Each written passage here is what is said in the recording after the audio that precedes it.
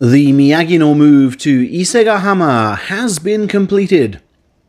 The futon-filled trucks pulled up yesterday. And this morning, Monday, saw the first training session under the expanded regime, with the Ex-Hakuho in the practice ring instructing charges both old and new. And of his own volition, they say, along with Coach Magaki, as they hope the wider world gets wind of just how hard they're trying. The sessions are closed to the press for now. First time in a while I've done that, Coach Miyagi-no confessed. I'll continue donning the sash for now. He's a 45-time champion, his new boss chimed in, and I want him to decently convey his Yokozuna skill to the boys. I hope the Miyagi-no presence brings a fair few synergies now. The level of training should go up. The Miyagi-no men who were slated to quit have seemingly told Tokyo Sports that they have now changed their minds. We know Coach Tamagaki strongly urged them to wait and see, while Coach Miyagi-no on Saturday night closed down his old stable with the words, "There'll be plenty to gain from Isegahama, let's all do our best as one." There are, however, some weeks to go before the May tournament starts. Plenty of time for the 40 wrestlers to cause each other discomfort. Some of them, though, for now at least, are away on the tour, including Atamifuji, who mixed it up in Toyama practice with Daieisho and Oho, with Takerufuji's ringside advice constantly in his ears.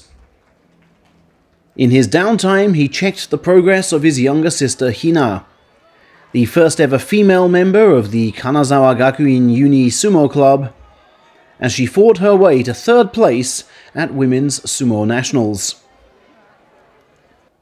Toyama is, as we know, Asanoyama land. The tickets sold out several months ago, and the queue to shake his hand was immense. "I'm so grateful to all of you for sticking by me through thick and thin," he told his adoring audience with a hint towards his previous troubles. He said sorry for failing to reach 10 wins down in Osaka last month, but will still return to Seiyaku level after nearly 3 years away. "I know that's revived talk about how well I did on my first try in Seiyaku, and I do want to better the scores of the past," Asanoyama added. "It's a new start line for me now. 10 wins will only be par for the course, and I want to aim for that and more each and every time." In Toyama practice, he fittingly fought 10 bouts, though I don't know how many he won, versus the likes of Daieisho and Ichiyamamoto. Meanwhile, Ozeki Kotonowaka fought 18 times against Daieisho, Takayasu, and others.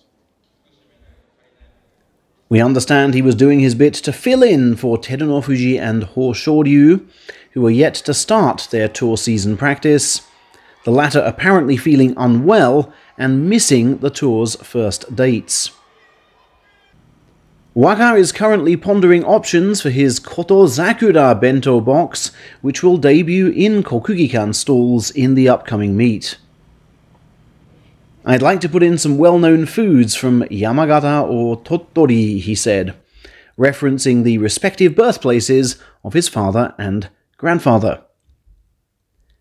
Finally, Takerufuji's homecoming title parade in his hometown of Goshogawara has been moved from April 24th, mid-tour, to Wednesday, May the 1st, post-tour, and in the middle of spring holidays.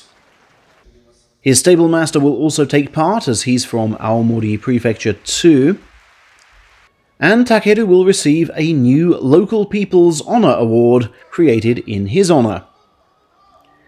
The ensuing parade will be headlined by a giant Nebuta-style float, synonymous with the area, around, they say, 8 stories in height.